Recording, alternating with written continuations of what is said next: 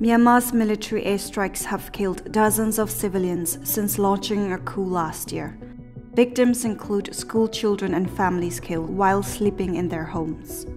But how is an increasingly isolated military, condemned around the world, getting jet fuel?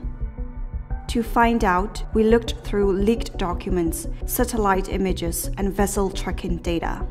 We spoke to defectors of the Myanmar Air Force and sources close to energy companies. And we bring you the most complete picture to date of how international corporations have played a part in supplying aviation fuel to Myanmar. Myanmar's fuel is mostly, if not entirely, imported. It is transported through ports and storage facilities before making its way to civilian airports and military bases. At the center of the story is the company Puma Energy and its Myanmar affiliates, which have played a role in almost every step of the supply chain. At the port where jet fuel first arrives by ship from across Asia, a company wholly owned by Puma Energy handles the fuel on arrival. Another local company, paid by Puma's affiliate, then transports fuel to storage facilities and air bases across Myanmar. Using satellite imagery, leaked company invoices, and spreadsheets of tracked deliveries shared exclusively with Amnesty International, we were able to track fuel delivery to 20 storage facilities at commercial airports and military air bases. Through sources on the ground and interviews with Air Force defectors, we then linked 4 of these air bases to airstrikes that amount to war crimes. One of these air bases is used for attacks on Cayenne State, where in February this year, a farmer's house was bombed in the middle of the night, killing the husband and wife of the family in their sleep.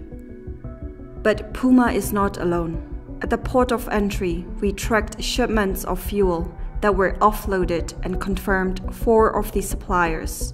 Vessel tracking data implicates a 5th one. Companies say that these shipments complied with sanction laws. They also explained that the fuel was for civilian purposes. But in reality, this is not always the case. Even if it is the intention, the risk of diversion to the military is very high. Leaked letters revealed that 2 shipments of fuel went to the Myanmar Air Force. In September this year, we presented our evidence to companies involved. 10 days later, Puma Energy announced they would leave the country and sell its business. It admitted that its Myanmar affiliate could not stop fuel from being diverted to the Myanmar Air Force. In response to our findings, Thai Oil told us they are pausing aviation fuel shipments.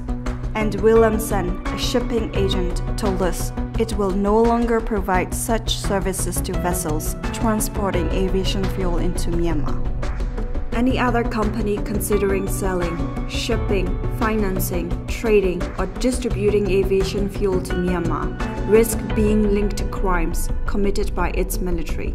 If we want to stop airstrikes that are killing civilians, let's cut off the military's access to fuel and ground its aircraft.